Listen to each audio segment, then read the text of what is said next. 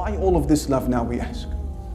What was it that they saw in him that caused this obsession, dear brothers and sisters? What did they see? What did they hear? Allow me to explain some of what they saw.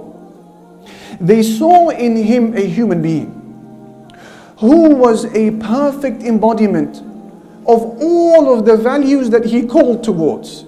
He invited them to be good people, then they saw in him the best of them all. He commanded them to be brave. And so he was the bravest of all people. You look at his bravery, you would think that Allah had only sent him to rearrange the armies, to appoint the generals, to lead the warriors, to strengthen the hearts of the soldiers when they were weak. Al-Bara, he would say, whenever the intensity of war would become severe, we would hide behind the Prophet Muhammad sallallahu alaihi wasallam. وَإِنَّ الشُّجَاعَ مِنَّا لَلَّذِي يُحَاذِي بِهِ. And the bravest companion would be the one who would be able to stand side by side with him on battle, because he was advancing alayhi salatu wasalam. He didn't fear death.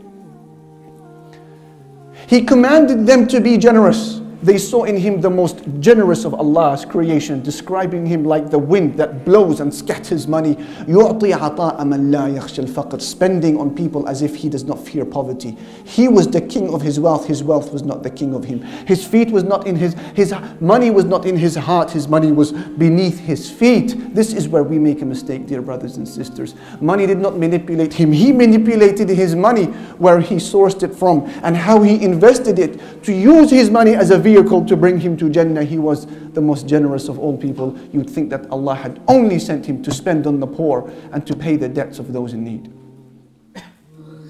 He commanded the Muslims to be compassionate and gentle. You look at him alayhi salatu wasalam, and you would think Allah had sent him for no other purpose other than to pass a gentle, caring hand over the head of the orphan, and to support the widow, and to give encouraging advice to those who are let down, and to respond to the invitations of the downtrodden in society, and to eat from their food even if it was about to go off. He would not break their hearts. And visit those who are handicapped and disabled. You would think Allah had sent him for no other reason other than to be compassionate and kind.